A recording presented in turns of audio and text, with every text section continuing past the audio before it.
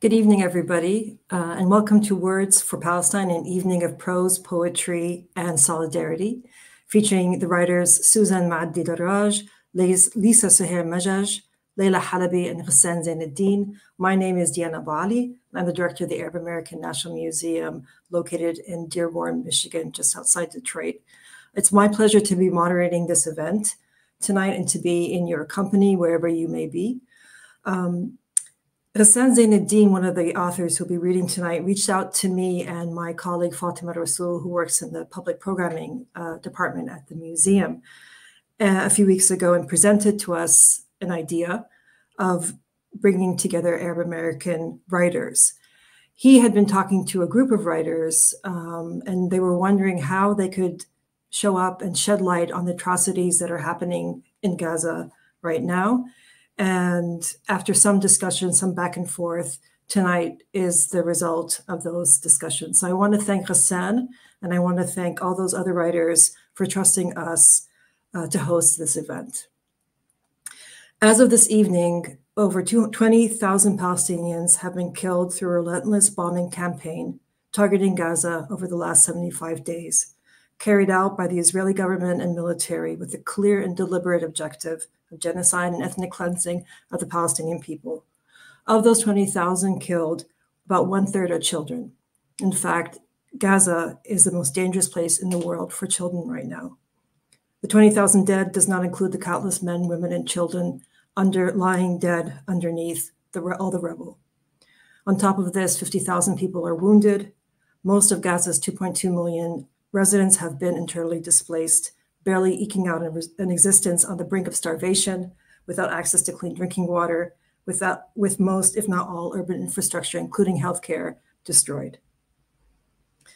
So indeed, we are here tonight, us, the writers, we're here to bring some awareness to what's happening in Palestine. But despite all this death and destruction, we also want to shed light on life and to affirm that we Arabs, Arab Americans, Palestinians are alive.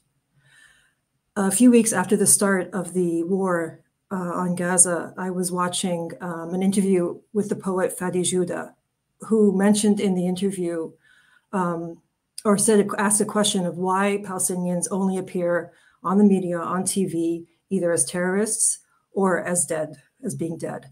And that really struck with me. And so tonight, even though we are here to bring awareness to what's happening in the occupied Palestinian territory, I also want us to celebrate the fact that we are here, we exist, and we're alive. And we're doing that through words and through stories and through our culture. I want to thank our partners for tonight, MISNA and Palestine Rights, and also all the writers, the 4 writers who are here with us tonight, from whom you'll be hearing in a short while. We encourage all of you, the audience, to make a donation to support the work of either Palestine Legal and the Palestine Children's Relief Fund. Palestine Legal is an organization dedicated to protecting the civil and constitutional rights of people in the United States who speak out for Palestinian freedom. PCRF is a humanitarian organization in Palestine that provides crucial and life-saving relief and humanitarian aid in Gaza. So as you can see up here, there are 2 QR codes, one for PCRF and the other one for Pal Legal. And I assume one of my colleagues will be dropping a link in the chat box for you to access. So please consider making a donation. These donations go straight to those organizations.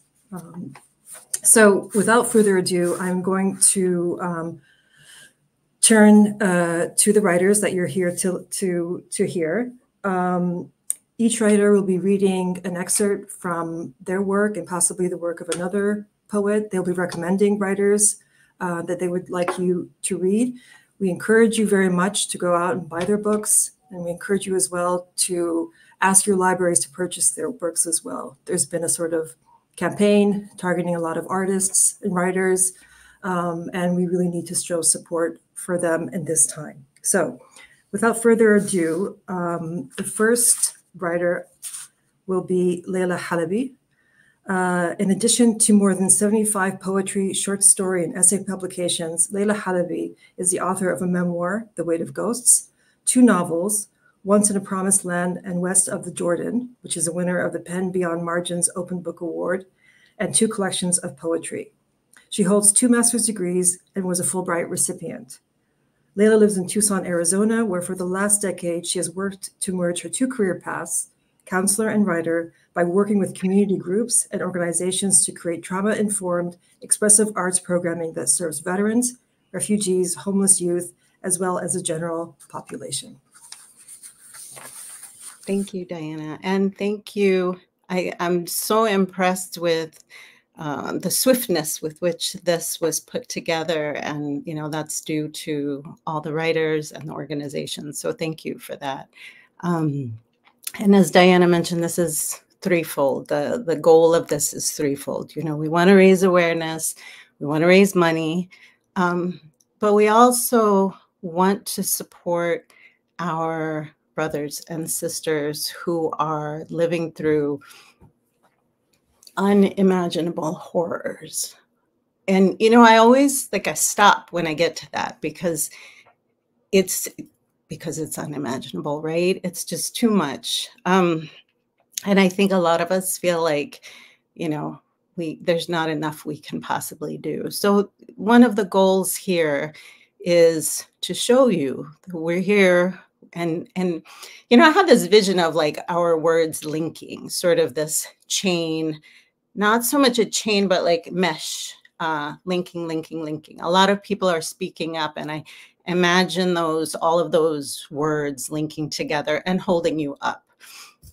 And in that, you know, we all were reflecting on how there are other writers who have influenced us who are not here for any number of reasons. And the writer I want to acknowledge is Ma'ruf Rafiq Mahmoud. He was born in Anabta in Palestine in 1934. And from 1967 on, lived in exile both in Saudi Arabia and in Qatar, where he died in 2005. And he helped to establish school. I'm reading this part now, so I get it right. But he helped to establish school theater in both countries and wrote musicals. His poems are often used to teach language in simple form. And as his son Marwan said, making us the people responsible for every plant, animal, and natural resource, which I love. But the reason I'm choosing him is sort of an indirect, that's sort of the idea of words as linking generations. It was the love that he had for words and for poetry and for Palestine that really helped, that he transmitted to his family, that helped to form the foundation of my own literary understanding. But more recently, a young man in Gaza came across, or I can't remember how they found each other, but he wanted to turn one of his poems into a song. And so we're going to play just a wee tiny bit of it. This is Samih El Madhoun, and Jacob is going to play you just a wee bit so you get a flavor for it.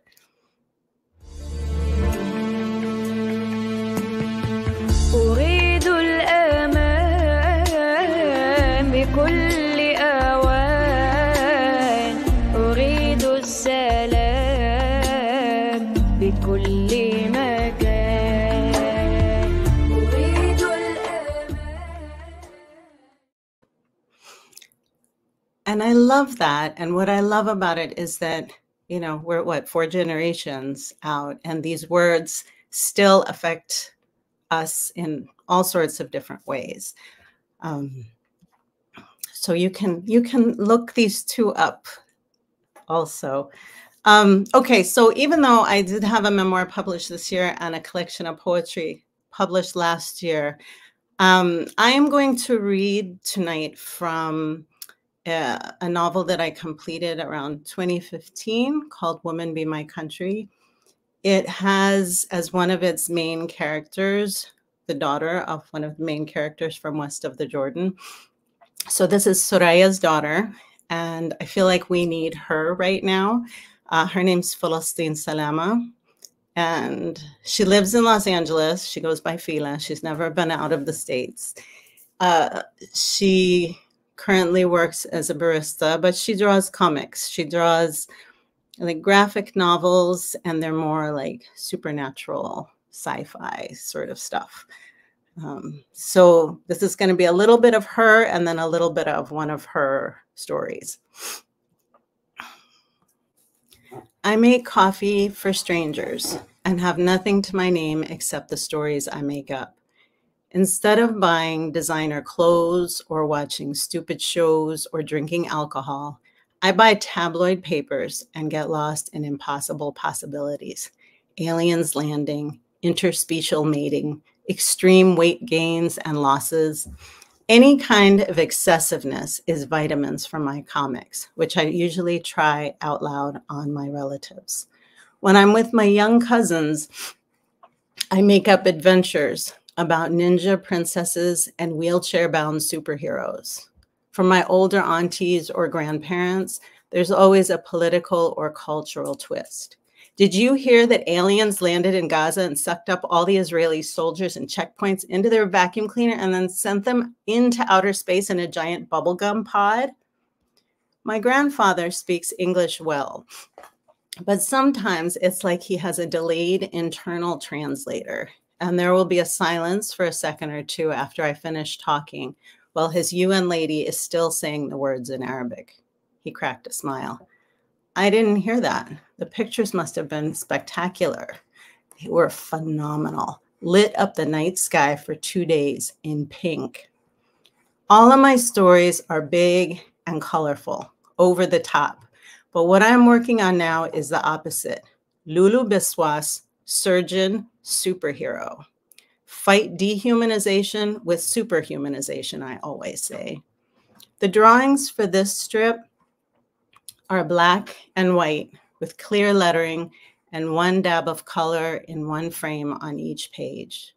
It starts with Lulu's backstory, and each episode is a new adventure of how she saves someone using a combination of her mortal and spirit powers. And then it goes to Lulu. Dr. Lulu Biswas, the first female surgeon in the city, walked through a Shifa hospital. Her thick braids hung heavy against her white coat.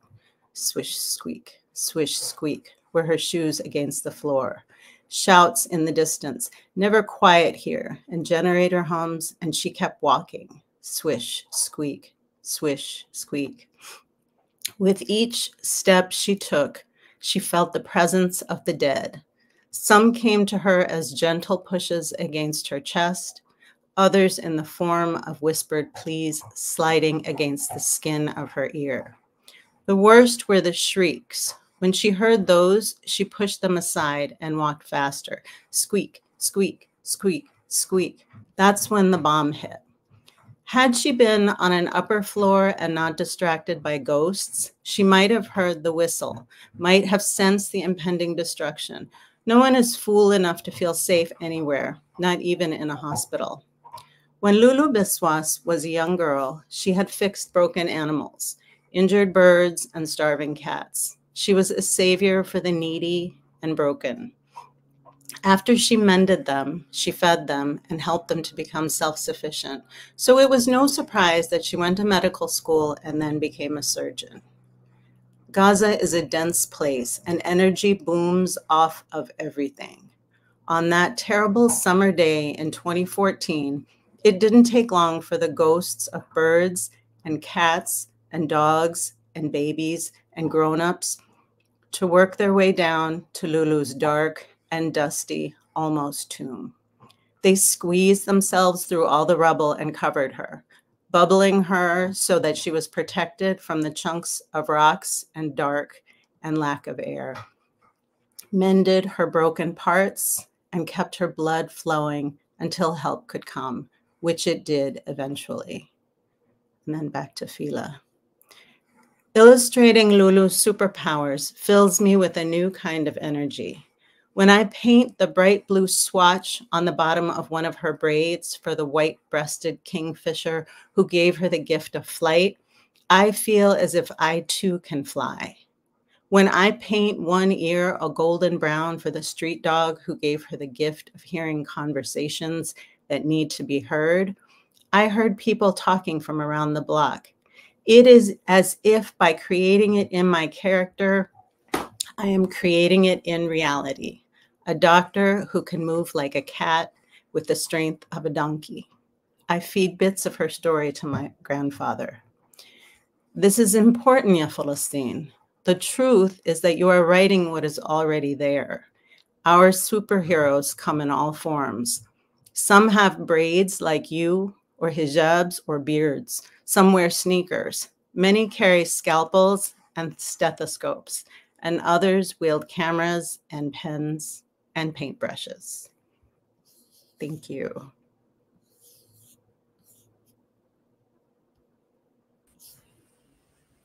Thank you, Leila, so much. Next up is Hassan Zainuddin. Hassan Zainuddin was born in Washington, D.C. and raised in the Middle East. He is the author of the story collection Dearborn and co-editor of the creative nonfiction anthology Hada Baladuna and Arab American narratives of boundary and belonging. Dearborn was named the best fiction book of 2023 by Kirkus Review's book list, the Chicago Public Library, and Powell's, among other places. Hassan lives with his wife and two daughters in Ohio, where he is assistant professor of creative writing at Oberlin College. Thank you so much, Diana, for those words. And I just wanted to also thank the amazing staff at the Arab American National Museum for putting this all together. And thank you to our virtual audience for being here. It's just a great honor to share this space with Leila, Lisa, and Susan. So before I read from my own fiction, I thought I would read a poem by the Palestinian-American writer Naomi Shihab Nye from her collection titled The Tiny Journalist, which came out just a few years ago. And the poem that I'd like to read is titled Moon over Gaza. And the poem is told from the point of view of the moon. So, Moon over Gaza. I am lonely for my friends. They liked me, trusted my coming. I think they looked up at me more than other people do. I, who have been staring down so long, see no reason for the sorrows humans make.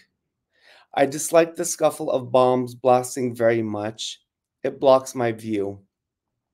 A landscape of grieving feels different afterwards, different sheen from a simple desert, rubble of walls, silent children who once said my name like a prayer. Sometimes I am bigger than a golden plate, a giant coin, and everyone gasps. Maybe it is wrong that I am so calm.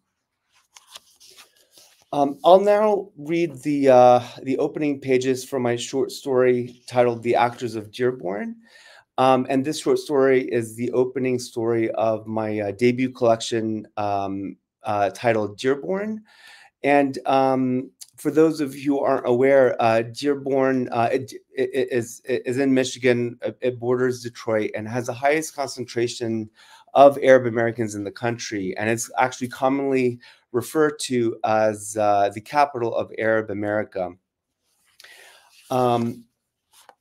So these are just like the opening pages. And I should say that what's unique about Dearborn is that there are many different Arab ethnicities, including a thriving Palestinian community, Lebanese, Yemeni, Iraqi, Syrian.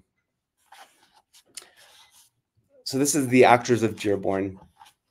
Before arriving at Uncle Sam's house on the corner of Gould and Coleman Streets, Yusuf Bezi had been canvassing the neighborhoods in East Dearborn, Michigan for over a month, knocking on doors throughout the day and late into the night, despite the heat or rain.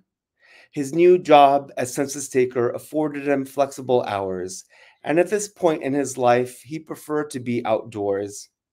He was 31, and although tall and slim, he had grown a small belly since he had started canvassing in early August. He blamed his extra weight on the neighborhoods. East Dearborn was predominantly Arab, and among the Lebanese population, the Bezdi family was one of the biggest. Yusuf was born and raised in the area and knew most of the people on each block, at least by face. Whenever a resident, quite often a fellow Bezdi, saw Yusuf standing on their porch with his ID badge dangling from a lanyard around his neck, a census-issued laptop in his hand, and his census-issued briefcase hanging from his shoulder, they quickly invited him inside, sat him down in the living room, and brought him a glass of soda or lemonade mixed with orange blossom water, followed by a salty snack or perhaps a dessert and a cup of Turkish coffee. If it was around lunchtime or dinner, he was fed, and fed well. If Yusuf had refused the food, he would have offended his fellow Dearbornites. After dusk, when the men and women sat on their porches or in their open garages to smoke a hookah, sip tea, and crack pumpkin seeds between their teeth amid the fireflies flickering in the air, Yusuf was urged to take a seat and enjoy a puff from the hookah. The wind carried the scent of apple-flavored tobacco. Children ran across the lawns and rode their bicycles down the sidewalk in the streetlight filtering between the trees. Every so often, a car blaring Arab pop music thundered past. The modest brick houses were built so close to one another that Yusuf could simply cross the driveway and step onto the next person's property. "I thought you were working for Ford," many folks told Yusuf. "I don't need Ford," he said, feeling emboldened. He had previously worked in the communications department at the Ford Motor Company, where he had languished for years in a cubicle until he was laid off in the latest rounds of cuts. Yusuf's new job was to verify addresses and update residents' information in preparation for the 2020 census. But he often went off script. "Are you happy in life?" he'd ask. "Have you become what you've always wanted to be?" "I didn't know the census was so personal," one resident said. "I'm here to listen," Yusuf said. When Yusuf came across his former high school classmates, they all greeted him as Broadway Joe. Uncle Sam had given him this Americanized nickname back when Yusuf was a teenager and dreamed of acting in Broadway plays. Yusuf had starred in all the plays staged at Fortson High, sometimes even performing female roles.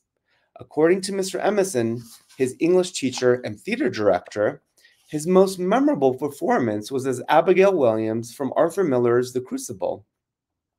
"I don't understand this acting business," Yusuf's father had told him after opening night of The Crucible. Yusuf's parents had sat in the first row, horrified at seeing their son dressed as a witch. "You're a man, Yusuf, a man! Be like your brother," his father said. At the time, Yusuf's older brother was a starting fullback on the varsity football team and known as a Lebanese Express for his ability to plow through defensive linemen. But Yusuf had no interest in sports and had never tried out for any of the teams. The head football coach could hardly believe that Yusuf and his brother were related. "Guess there's only one express train in the family," the coach had said. All Yusuf cared about was the stage, the spotlight hot on his skin, the wooden floorboards squeaking beneath his feet. The Arab boys in his class and in the neighborhood distanced themselves from him following his performance in The Crucible. They thought he was too girly. Even now, Yusuf missed wearing costumes and having the makeup artist highlight his face. But he had a new role, one that came with props and a revolving stage. He kept the makeup kit in his briefcase. And every now and then, before stepping out of his car, he powdered his cheeks and forehead and put on eyeliner. That early afternoon in mid-September, when Yusuf arrived at the front door of Uncle Sam's house, leaves were starting to change color and fall. An American flag fluttered from a pole in the front yard. Banners sporting the logos of the Detroit Lions, the Detroit Tigers, the Detroit Red Wings, and the Detroit Pistons hung from the railing of the front porch. And there was even a banner for the Great Lakes Loons, a minor league baseball team based in Midland, Michigan. After the attacks of 9/11, Uncle Sam had begun decorating his house with patriotic and athletic symbols, even though he didn't care for baseball or football. He only knew that Americans were obsessed with their sports teams. He'd also changed his name from Samir to Sam. The house was a one-story, and as he stood outside it, Yusuf realized that all the window blinds, or at least all the blinds he could see from the porch, were closed. When he knocked on the door, Uncle Sam opened it and stuck his head out while looking side to side. He quickly ushered Yusuf in and bolted the door behind him. He wore a gray Detroit Lions sweatshirt and matching gray sweatpants. His curly silver hair sat atop his head like a stormy sea. A short, pudgy man, his eyes were red and swollen. He and Yusuf's father had grown up together in Bint Jbeil, a village in southern Lebanon near the Israeli border, where as boys they'd been inseparable, riding around town on the back of a donkey, taking turns with the reins. They'd even immigrated to the U.S. together after the Israeli invasion of Lebanon. In 1982, landing jobs at the Ford Rouge plant in Dearborn. After several years of standing on the assembly line and having to yell over the sound of turning machines, Uncle Sam had used all his savings to purchase a gas station on Schaefer Road. His business had prospered, allowing him to buy a house and start a family. However, when his patriotic fervor blossomed following 9/11, and he began calling his wife Hannah, and his sons Abdullah and Nasser, Abraham and Nicholas, and bought them all a Detroit Lions wardrobe, when he suspected that their landline was being tapped and that white men in suits walking in their neighborhood were either FBI or Homeland Security agents, when he nearly lost his mind, chewed his nails until they bled, could hardly sleep anymore, and spent every waking hour terrified that the government would accuse him of supporting terrorist organizations and then revoke his family's American citizenship and send them all back to Lebanon, or worse, to a black hole, his wife lost her hair from the stress he had put her under and asked for a separation. Uncle Sam ended up moving out and renting the house he now lived in. Since arriving in America close to 40 years ago, he had always felt that the government had its eyes on him and his fellow Arabs. Back in the 80s, he'd feared being mistaken for a hijacker. And then 9/11 had happened, and his anxiety had skyrocketed. Thank you all so much. Thanks, Hassan, for that reading. If you just joined us, I want to encourage you all to please donate. We've chosen 2 organizations that you can donate to tonight, Palestine Legal and Palestine Children's Relief Fund. There are 2 QR codes behind one of my shoulders. And I think you'll find a link in the chat box. So please consider a donation. All the money you'll be donating will go directly to those organizations. So next up is Lisa Suhair Majaj. Lisa's not with us in person tonight, but she has recorded her presentation, which we will play. I'm going to introduce her regardless. Lisa is a Palestinian-American writer and editor and is the author of Geographies of Light, which won the Del Sol Press Poetry Prize in 2009. She's also the author of poems and essays in journals and anthologies across the US, Europe, Middle East, and India, a forthcoming poetry volume, Broken Unbroken, and 2 children's books. A scholar of Arab American literature, she also co-edited 3 volumes of critical essays on Arab American, and international women writers, and is co-editing a forthcoming volume, Companion to Arab American Literature. She has taught at various institutions and spoken at World Court of Women Against War in Bangalore, London South Banks Poetry International, Palestine Rights, Cyprus International Literary Festival, and other events in the US, Jordan, Lebanon, Palestine, Egypt, Germany, Tunisia, Bahrain, and India. Her poems have been translated into Arabic, Hebrew, Greek, Indonesian, and Malayalam, and were displayed in the 2016 exhibition Aftermath, The Fallout of War, America and the Middle East at the Harn Museum of Art. Hi, everyone.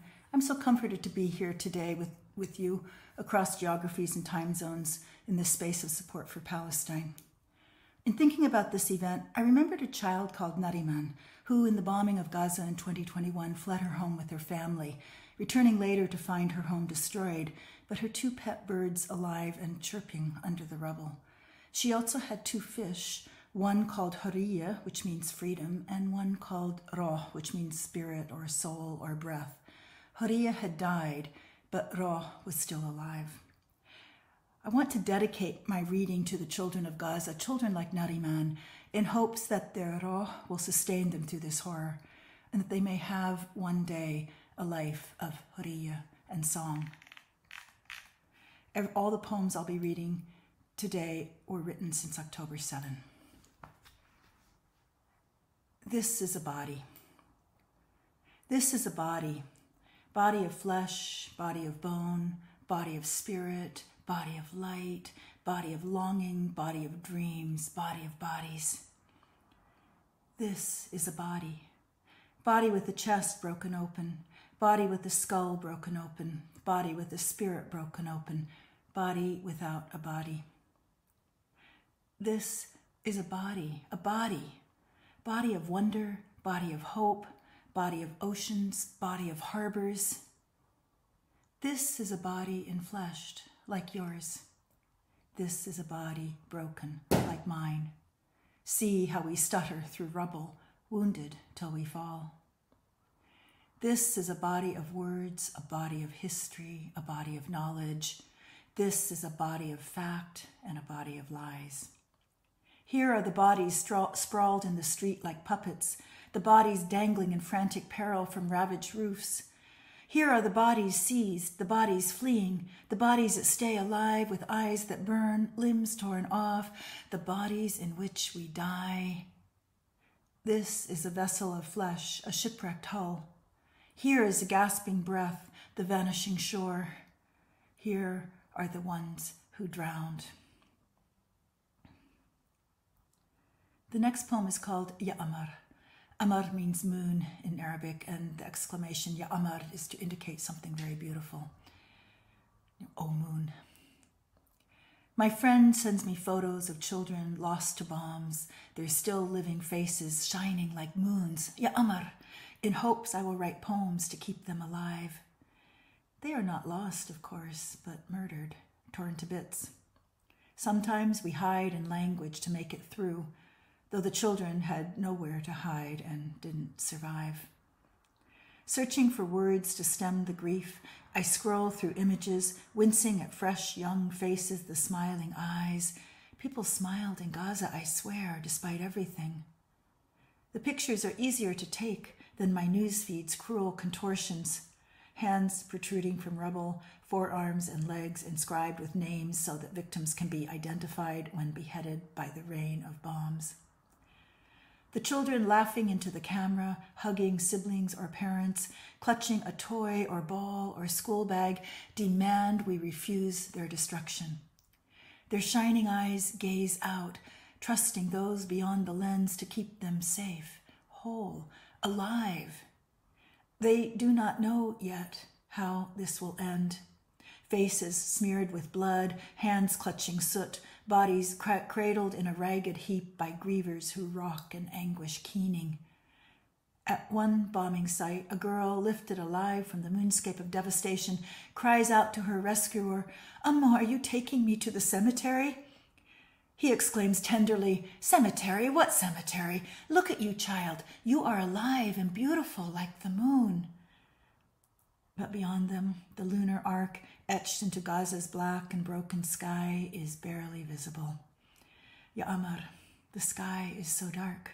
Ya Amar, the light has left us. Where is the moon?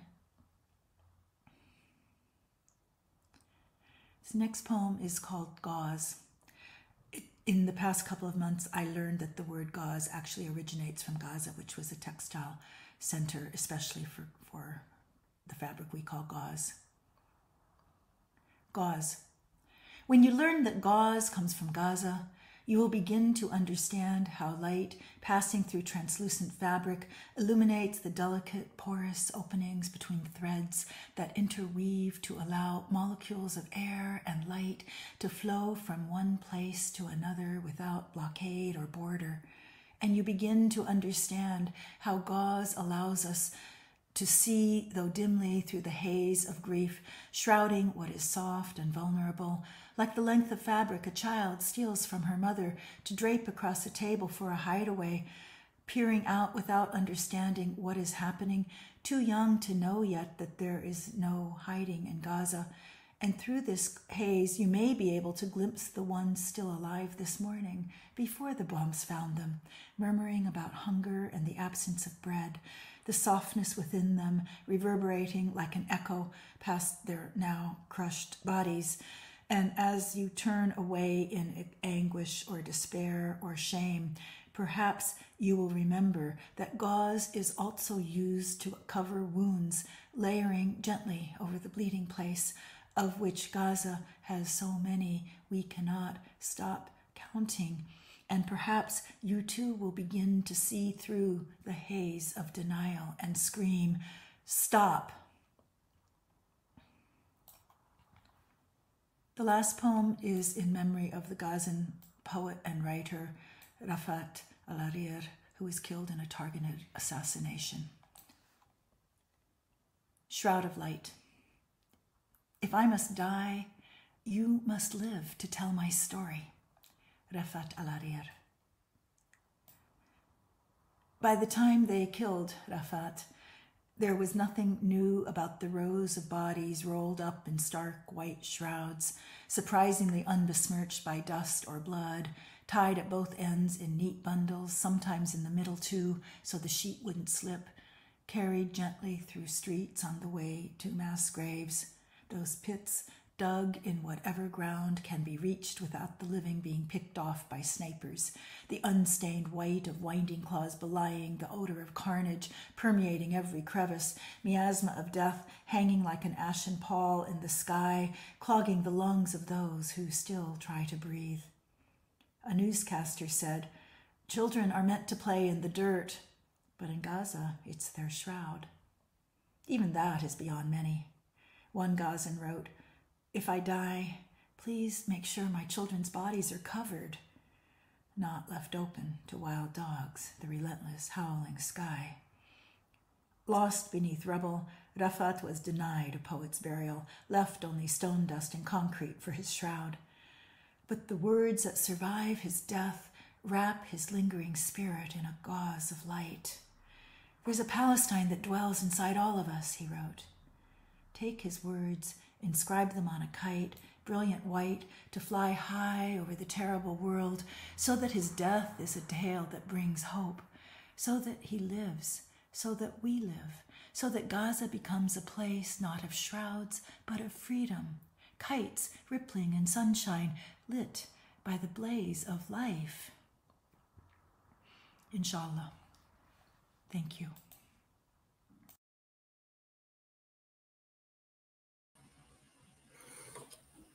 I want to thank Lisa for that beautiful reading.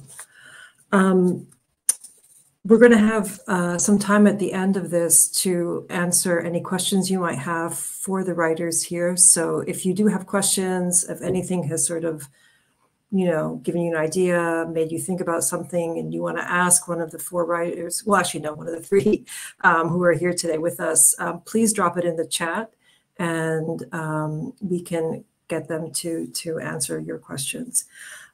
So finally, our last reader tonight is Susan Madi Daraj. She is an award-winning writer of books for adults and children. She won an American Book Award, 2 Arab American Book Awards, and a Maryland State Arts Council Independent Artist Award. In 2018, she was named a USA Artist Ford Fellow. Her books include her linked short story collection, A Curious Land, as well as the Farah Rocks children's book series. She lives in Baltimore, where she teaches creative writing at Hartford Community College and the Johns Hopkins University. Her new novel, Behind You is the Sea, will be published in January of next year by Harper Via. Thank you so much. Thank you, Deanna, and to the staff of the museum for organizing this wonderful event. And thank you to Hassan and Leila and Lisa. I was just sitting listening to Lisa and trying not to cry at her poems. She's just incredible. And Leila and Hassan, it's an honor to read with you as well. It's just a wonderful space to be in with all of you. Before I read, tonight is actually the first time I'm going to read ever from my new book. So I'm really feeling very happy that I'll be reading from it for the first time with the Arab American National Museum, which is a home for all of us. But I want to lift up another Palestinian writer, and that is the poet Priscilla Wathington. When I was listening to Lisa's poems, I was thinking about Priscilla's poems as well. Priscilla Wathington is a Palestinian American poet who wrote, her chapbook is called Paper and Stick. And I've been thinking a lot about her poems in the last 75 days because Priscilla worked for many years for Defense of Children International. And some of her poems capture the lives and experiences of Palestinian children who, of course, have been among the 20,000 victims that we've seen in this terrible, terrible time. So I just wanted to lift up her work. So I'm going to read to you from my debut novel, Behind You is the Sea. It's coming out next month from HarperCollins. And this is a book about Palestinians living in the diaspora. That's sort of the theme that I write about all the time. And I before I read from this, I want to say to Palestinians in the diaspora, a lot of times because we are living in diaspora, you know, we're connected to Palestine. Sometimes it feels like it's not a real connection, right? Because maybe your grandfather's from Palestine. Maybe you've never been to Palestine. Maybe you don't speak Arabic even, right? Maybe the only connection you have to Palestine are your grandmother's stories and your mother's cooking and, you know, your father's music. So maybe you don't always feel Palestinian, but I'm really proud of how Palestinians in diaspora have come together as a family in this moment to join together and say, stop the violence. So this book, the section I'm reading is about my main character. His name is Marcus, and he's a police officer living in Baltimore. And he has a very tenuous connection to Palestine. He also has lost connection with his father. He and his father are estranged. They've been estranged for many years. This is earlier in the novel. But at the end, there's a section where he is called upon to come and his father has died, and he's called by the neighbors to come and check on his father, who he will find is dead. And then his uncle will ask him, will make a big request of him. So this is again from the point of view of Marcus, who's a Palestinian American police officer, estranged from his father for many years. And this section of the novel is called Escorting the Body. Baba died on a Tuesday, but Marcus knew nothing until Thursday. It had been 5 years, of course, but the neighbors remembered that the cranky old man with the accent had a cop's son, so they left a message with the precinct. Your father hasn't come out of his house in a couple of days. The newspapers are piled up on the lawn. Marcus's old house key no longer worked. When Baba had told him, I'm finished with you and your sister, he must have meant it. So Marcus gave the front door one swift kick, pounding it with his boot, and the hinges screeched, loosening their grip on the frame. The second kick brought it down, and Marcus walked in like a conqueror. Though the smell was faint, he registered it immediately, but paused to survey the room first. A lonely umbrella stood tall in a bucket by the front door. Baba's brown cardigan draped over the armrest of the couch, which was covered with a bedsheet, as it had always been. Marcus continued walking through the dining room, seeing the single plate with a fork, the food swept off cleanly, probably with a slice of bread. He found Baba lying on the kitchen floor, face up, his arms stretched outward like he was floating on water. The green sheen of his skin and the odor told him that it had been only 2 or 3 days at most. Not much bloating yet. The joints were stiff like rocks. The examiner later confirmed the heart attack had killed him sometime around Tuesday morning. In the kitchen, Marcus found some dried clippings of peppermint leaves, blackened and shriveled, scattered on the counter, a cracked teacup in the sink. He'd been about to make his morning tea. It happened fast, the examiner said soothingly. I doubt he felt much pain. Marcus thanked him politely, wishing he hadn't already heard him say those exact words dozens of times to other grieving family members. Marcus's first call was to his sister Emel. His second was to his aunt Nadia, whom he didn't speak to, not really. He got Aunt Nadia's voicemail. Call me back, Auntie, he said. He left that message in Arabic, almost laughing that someone he knew still used voicemail. I'm afraid I have bad news, he said. That should clue her in. She called him back quickly. Sorry, ya Amti, Marcus said when he heard her voice on the other end of the phone, but my father has given you his remaining years. Bad news sounded kinder, almost generous in Arabic, as if the dead had decided to bestow a gift upon the living. It was also a sweet way of dodging the pain of saying, my father has died. My father who cut me out of his life is dead.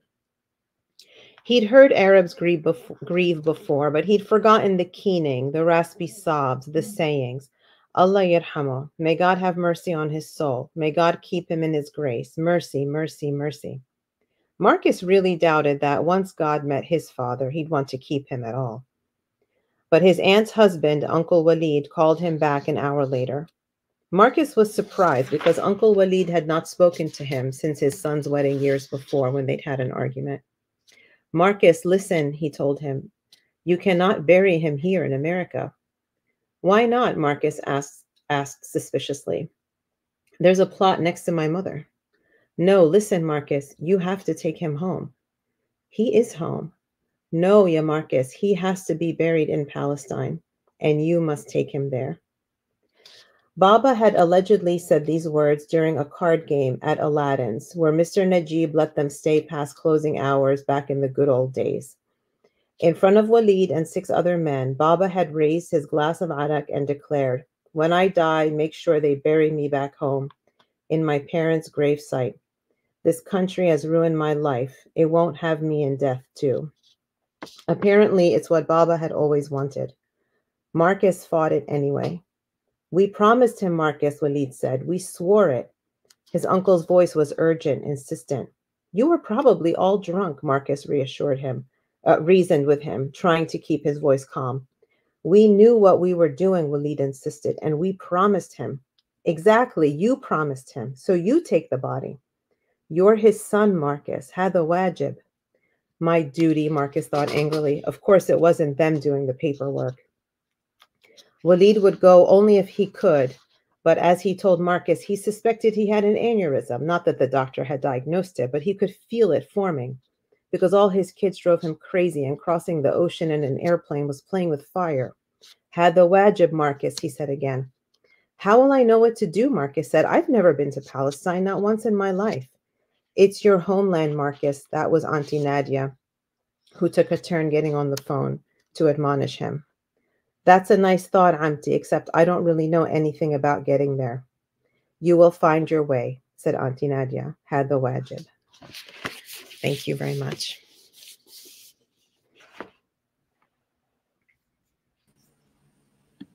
Thanks so much, Susan. So again, we've got a few more minutes, and I'm, inviting everybody, anyone, if they have any questions, please drop it in the chat. Another plug to please donate to Palestine Legal or Palestine Children's Relief Fund. The QR codes are here on the top left corner. So I'll start just by asking generally how all of you are doing the past few weeks. We've all been kind of dealing with this really heavy time. Yeah, just to sort of check in, how are you guys handling it? How has it affected your work or, at all? if at all. Not all at once, just yeah, Susan. I can just say, and I'm sure others feel the same way. I'm barely functioning. You know, I'm barely functioning. Like I have a full-time job, and I can't write anything original. I'm just scrolling through the news, and I think what I'm feeling, beside the horror and the rage, is like a sense of survivor's guilt. You know, like I feel like this is such a horrific thing that's happening, and how many of us Palestinians in the diaspora are feeling that survivor's guilt? You know, like it's a horrible feeling, and I think there is. You know, I've read about things like witness trauma, and I wonder if we're not all feeling that right now.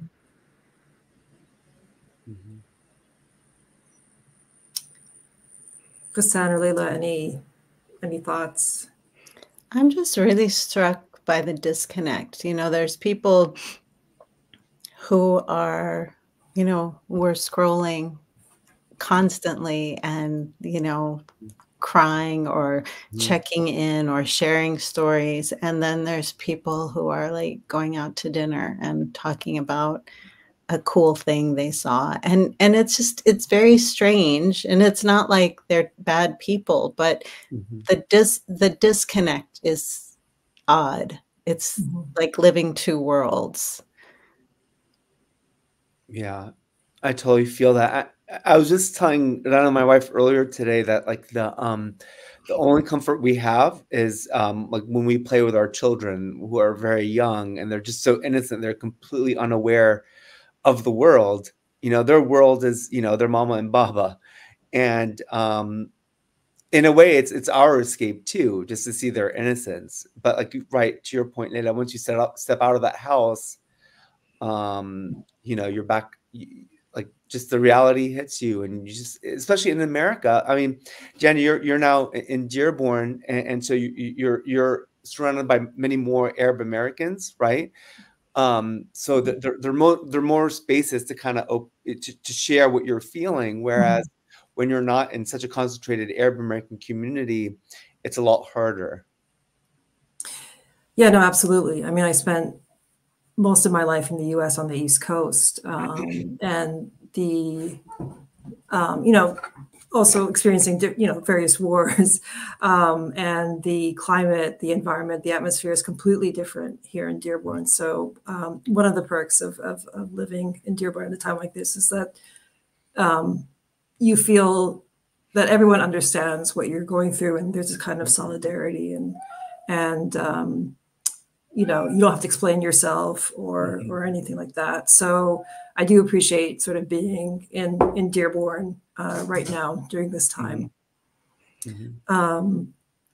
Maybe Ghassan, you can tell us a bit about how, I know I mentioned it at the beginning of the opening, my opening remarks about how this sort of happened, and maybe you can tell us a bit more about the genesis of this idea. Yeah, I mean, like, so Susan and Leila and Alia Yunus and Lisa and a bunch of other writers, Lena from Mizna, we were just and Jana Abu Jabed is in that group, and it just started where, you know, actually I think it was a wonderful space in the sense of like checking in on one another, and then it evolved to, well, how can we kind of create some kind of space to kind of share voices and draw awareness to what's going on in Palestine, to fundraise for Palestine, to celebrate Palestinian culture, Arab culture. And that's where, and I think most of us in that group are writers. And so that's where, you know, an idea for a reading came about. And I know, you know, the Arab American National Museum, you all, Susan actually alluded to this, you're really a home for so many of us. So that seemed to kind of be like a really great fit. And we're hoping that, you know, this is the inaugural reading. Maybe this could be like a monthly thing where we bring Arab and Arab American writers, maybe even writers, maybe non-Arab writers who are writing about Palestine or the Arab diaspora, in this safe space, to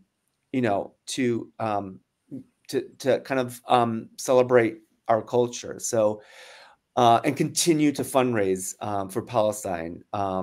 There will always be that need. So I'm hoping that this will kind of continue.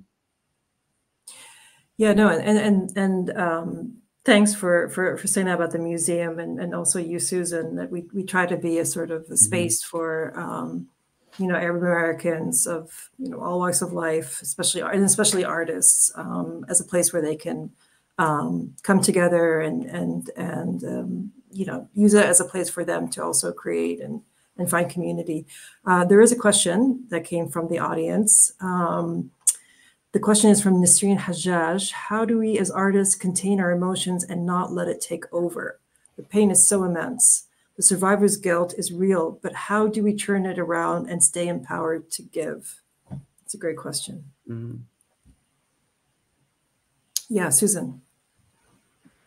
That is a great question. I feel like, right, like for me, like I know like Lisa Majaj just read these beautiful poems that she's written since October 7th. I know for me, I'm having a hard time writing anything right now. It's like a big struggle. And I feel like that's okay. Like wherever you are in your process, that's okay. I think we're all just still absorbing and processing, and that's part of the creative process. I think, though, one thing you can do actively is just to lift up other writers. And I want to reiterate something you said, Deanna, at the beginning, that it's really important in this moment, because right now, for everyone listening, right now, please understand that Palestinian writers, there are attempts to cancel us. I've had events canceled. Others have had events canceled. There's like soft censorship happening. So it's really important for people to make sure that Palestinian voices stay, are not made invisible, I guess is what I'm trying to say. You can do that by like uplifting writers. When you buy an author's book, I promise you only like $1 is getting to that author. We're not making millions of dollars over here, but when you buy an author's book or recommend your local library to buy their book, that sends a signal to the publisher that there is active interest in these books. You cannot imagine how powerful that is. A lot of bookstores, independent bookstores, before they even invite a writer to come and speak in their store, or if they're deciding whether or not to carry an author's books in their bookstore, they'll check the sales of that book. And if it has healthy sales, they'll put it in their bookstore. Not every bookstore carries every book. So when you buy books and you promote books, you're signaling something to publishers. That's really an important thing to do. So if you're not able to like create yourself right now, that's fine. Just take your time, but uplift other writers. That's kind of like what one of our themes tonight was lifting up other writers as well. Mm-hmm. Well said. Mm-hmm. No, and I want to sort of, really encourage everybody listening in to, Christmas is around the corner. If you're celebrating, you want to buy gifts. I think, authors here have several books in their names. The Arab American National Museum has a book awards program, and you can find past winners on our website. Please look at those, consider those books as possible gifts, or even just for yourself, and to please encourage everyone to read books written by those writers.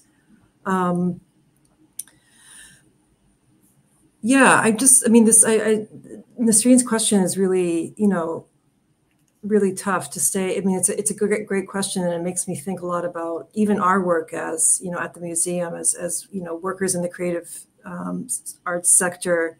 How do we show up? How do we, operate as a museum? Like, what's the role of the museum in a time like this? And I think one of the ways that we've tried to, respond to not just what's happening in Gaza, but just, to a community that's in crisis, is to have events like this where we can shed some light on what's happening in our part of the world, but also uplift writers, artists like yourselves. Yeah. Any other questions from the audience? I want to give you all an opportunity.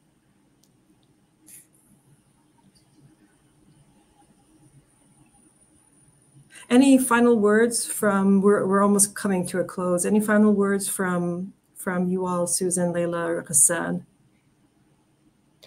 I'd like to just thank you all again and say what a delight it is to read with you again, Susan, and to meet you in person, Hassan, and just to be part of this thing.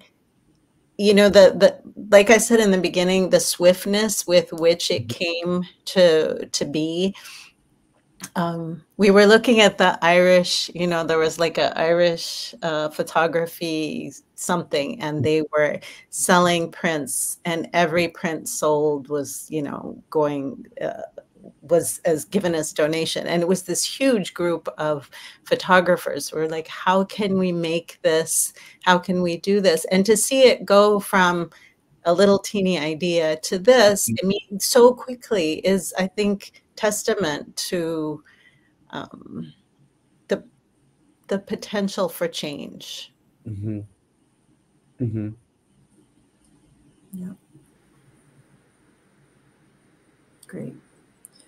Well, I want to thank each and every one of you for coming tonight, for joining us. I want to thank all of you in the audience for coming and showing up. Those of you who donated to either Palestine Legal or PCRF, I want to thank you for your generosity.